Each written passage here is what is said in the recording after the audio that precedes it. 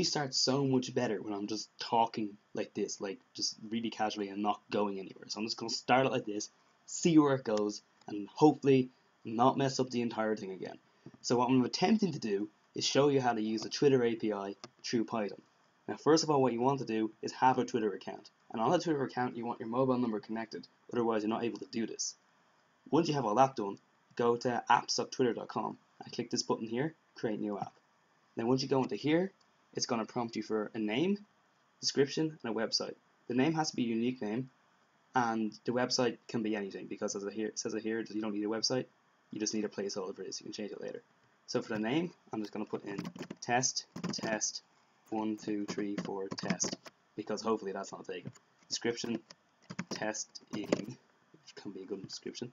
The website, we'll just do http and then test.com. Now there's a developer agreement here. Now I'm not going to read this, but maybe you might want it, but you know, I'm not going to. So we're going to agree and create a Twitter application. So once we get to here, it says something has been maximum 10 characters of something. Okay, apparently the description was wrong. So we're going to have to put in a longer description. Longer, if that's how you spell longer, yes. Now we're going to go back down, and hopefully you don't have to click that again. Okay, there we go.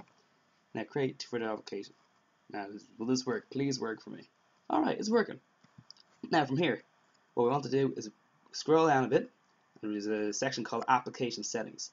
Now, there's an option here under Consumer Key, and it says Manage Keys and Access Tokens. We're going to want these because this is what's going to let our program connect with Twitter.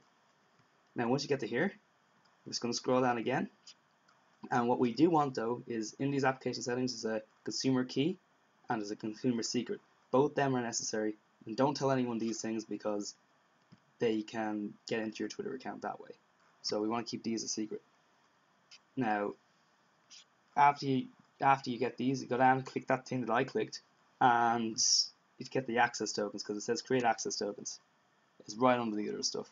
You can also revoke these so people can't get your account, or regenerate them in case you want to, you know, if someone sees these and you want to change them, which I'll be doing later, you just click one of these and you can reset the entire thing.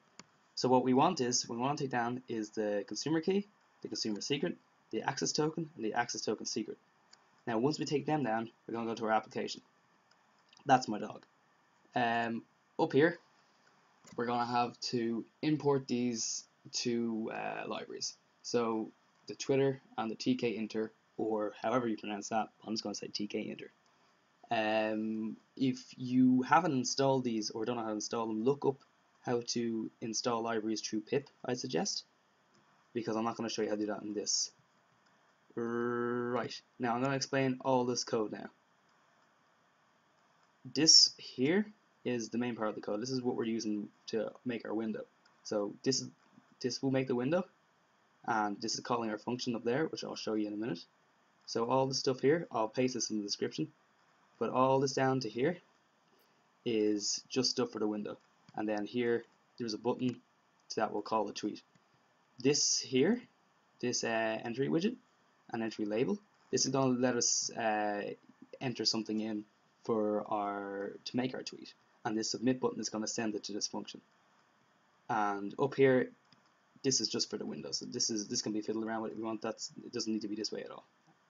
So that's the code that's going to be running, and I'll show you the functions up here. So the functions up here are showTweets, getTweets, and tweet. So first of all, we want to get tweets. So I have a variable named x, and this code here, t.statuses.home_timeline, and then screen name, that's mine. So we can get the tweets off my feed, from the people I'm following. Well, you can put your name in there, obviously, and get whoever you're following. Now, up here in the showTweets, we're going to have a for loop here.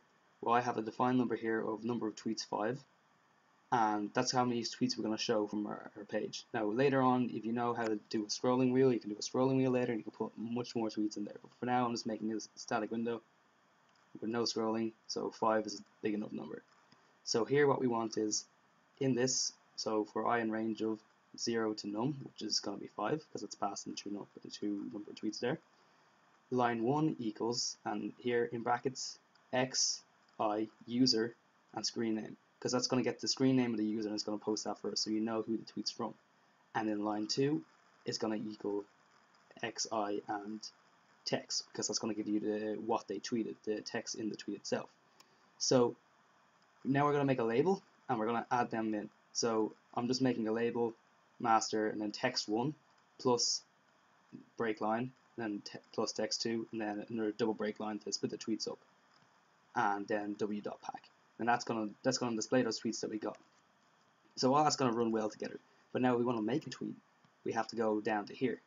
So I have this as a global variable just so we can access down here, because that's going to be what we enter into the box. See here, the entry widget. When we type something in, it's going to go into this entry widget, and we want to access what we typed in once we click that submit button. So up here, we're going to have if entryWidget.get .strip equals nothing, then we're just going to print empty, so we know it's not going to try tweet an empty tweet. But if it's not empty, we're going to have this t, and I'll show you what this t is before I do the rest. This t is our, you know, all the codes that I told you to get? We're going to put this in t equals Twitter, and then in brackets auth, and then put all this in the order of I have it up here, which I'll also put in the description. Because token key, consumer secret, and consumer secret, and then consumer secret key. So we put them in order in here. So I'll throw them in the description in blank because I won't be throwing my own in. You put your own ones in here. So up here, t, because that's connected to that, .statuses.update, and statuses equals entryWidget.get strip, because that's going to be the text that we put in that again. Remember, from down there after we click submit. Then to get rid of what we put in the box, just type in entryWidget.delete, then 0 to n, because that's deleting all the stuff in that text box that we put up. It's starting from the 0 point to start and all the way to the end. And then I have just something saying print working here to make sure that I can actually see in here that it's working. Now that's pretty much everything. All this code will be in the description.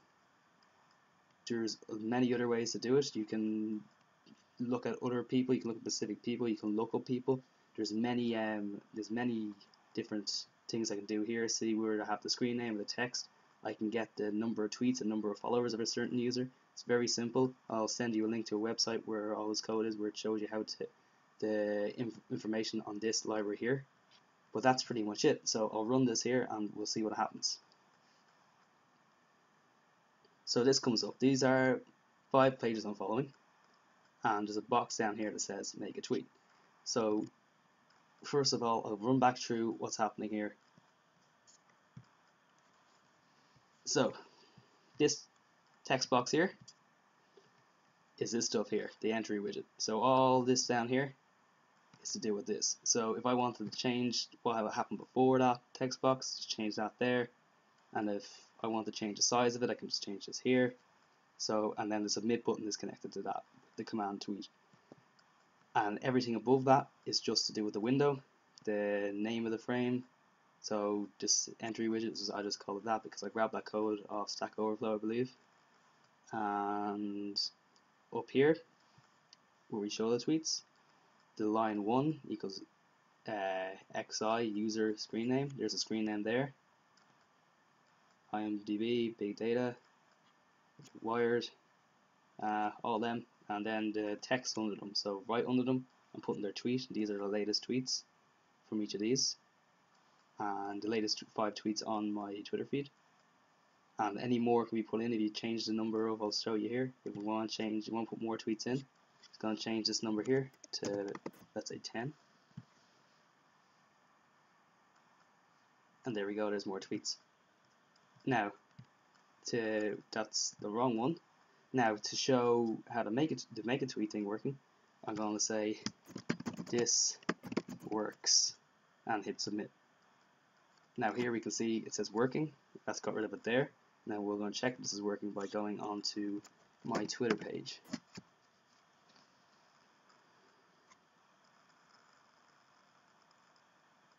And as you can see, my latest tweet there 11 seconds ago, this works. So my name is Andrew.